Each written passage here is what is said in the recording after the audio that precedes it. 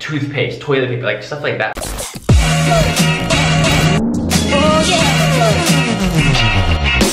What is up, guys? Thaddy here. Hope you guys are having a fantastic day. In today's video, I'm gonna be going over a few kind of ideas for you guys to kind of just like pay attention to and look forward to just going into these next few months, especially with April, May, June, July coming up with, is summer, and basically kind of walk you guys through like what, a good trend or a good industry, a good niche could look like for you guys kind of like hopping into dropshipping or e-commerce and just making money online in general, right? So there's a few key things that you guys want to look into. I'm gonna jump right into it and hop into screen share in a moment for you guys. But basically, guys, there's what I like to call two main ways to basically choose a product that you want to sell, right? So there's essentials and there's trends, okay? Essential products are basically what everyone as a human like needs to buy, okay? Like I like toothpaste, toilet paper, like stuff like that, right? Those would be like essentials, okay? Obviously there's a lot more around that, but that's just an example. So there's essentials and then there's trends, okay? So trends are just things that, blow up in interest very, very quickly and die very, very quickly, okay? And with trends, right, especially if you're drop shipping,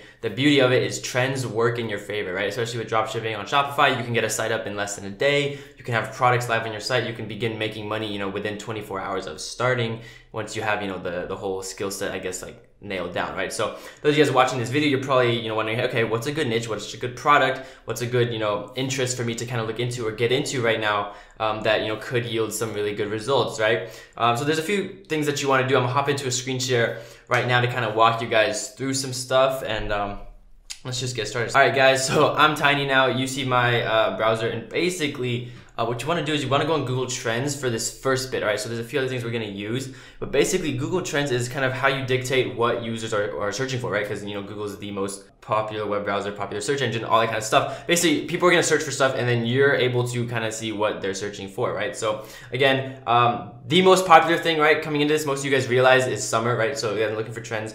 There's summer products you guys can sell. There's summer, anything that you guys can drop ship and sell online. But what I want to explain to you guys, right, is that the people that make a lot of money, right, you can go straight for the main idea, right, or like the obvious product or whatnot to sell, right? So again, summer's coming up. What would be the main thing, right? I'm gonna let you guys. I'm sure you guys kind of already have an idea, but there's a few things you want to do. So bathing suits, right, are always a popular thing. Every single summer, right, it's trending. Everyone wants a bathing suit. Every girl wants to, 20 bathing suits.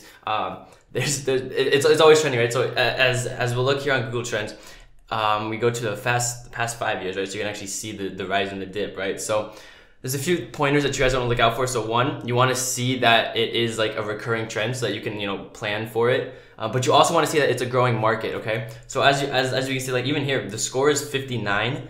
And then just last year, the score, it's like 77, right? So either way, even just by visualizing it from the chart, you guys can see that every year it also increases while also, becoming a trend again, right? So that's what you want to look for is an increasing market, which means that, hey, if the market's growing, that allows for more people, like more sellers to enter that market and sell more stuff to more people, okay? So that's one thing. But what I want to stress you guys, right, is that yes, bathing suits are a very, very popular item. You can make a lot of money, but the people that think, outside of the box and go like really, really creative, that's where you can make even more money without necessarily like having to like be the best, quote unquote. Because again, with bathing suits, there are a lot of competitors, and again, that's a good and bad thing. But if you think outside the box, guys, you can make a lot more money. For example, right, this is one thing that I thought of right before the video. Someone's gonna do this and make a lot of money this summer. But for example, it's hot in the summer, guys. Say you're doing some outdoor stuff. What do you guys use? What do you guys use? Again, like there's a few things that might come to mind, right? But are there things that are just really, really annoying and that solve a problem that you want to use, right? I don't know. I might be really bad at like leading you guys into this, but mosquito repellent, guys. So again, like there's sunscreen, there's all that kind of stuff. But like me personally, I played soccer all my life. Every single summer when I'd be like training on the fields with my team, there'd be mosquitoes.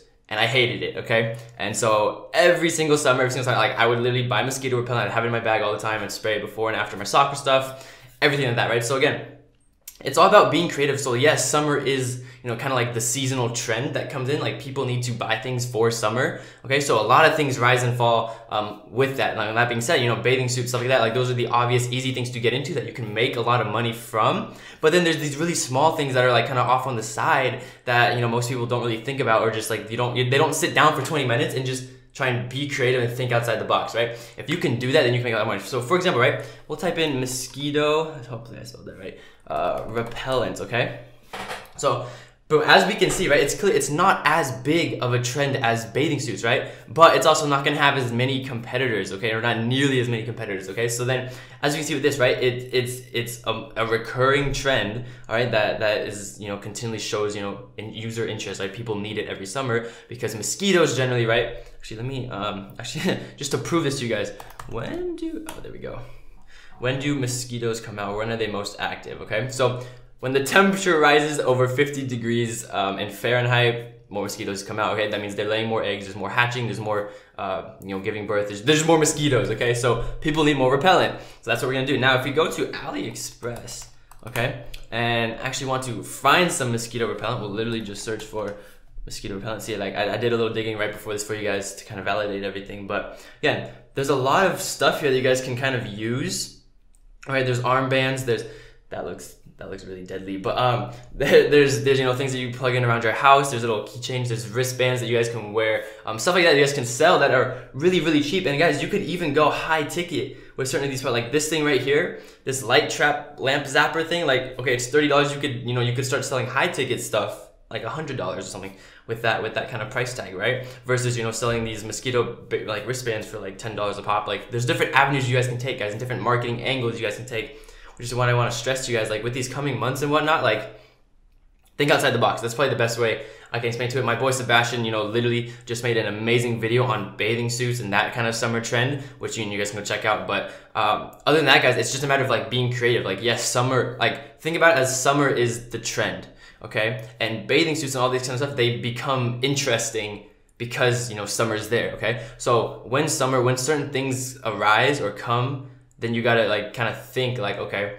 what do people do? What do people use? What do people want to buy when, you know, when summer comes around or when winter comes around? Like, there's a lot of things that you guys can use. Like, even for winter, guys, you can sell gloves in winters. Like, I did that once, okay? So like, it's all these kind of like small things that you not necessarily like everyone will think about, but it's not like mainstream stuff. Like, you can do bathing suits, you can do all that kind of stuff, but then, you know, there's also that other angle, like, hey, you can find stuff that not as many people are in. It's easier to actually, you know, do some more marketing because you're not competing with more competitors and trying to outbid all of them with paid ads and all that kind of stuff. So it's a good give and take, guys, on just what you're trying to really do. So basically, guys, with that being said, I think, right, personally, going into, you know, April, or this is already April, but, you know, April, May, like going into these summer months, guys, the niche you guys should focus on, not even the niche though, but just the interest should be summer, okay?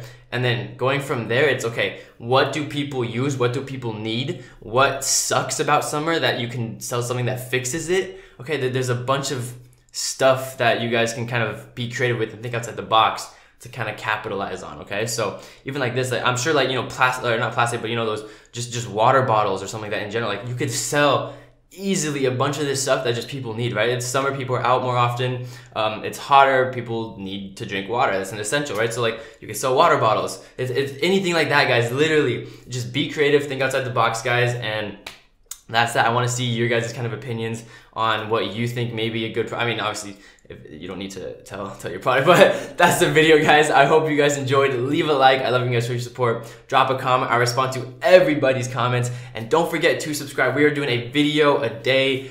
I will see you guys in the next one. Don't forget to subscribe for the 0 to 1K waitlist. That's completely free, guys, when it launches, which I'm super excited about. Me and Sebastian are just going to do some crazy things with that.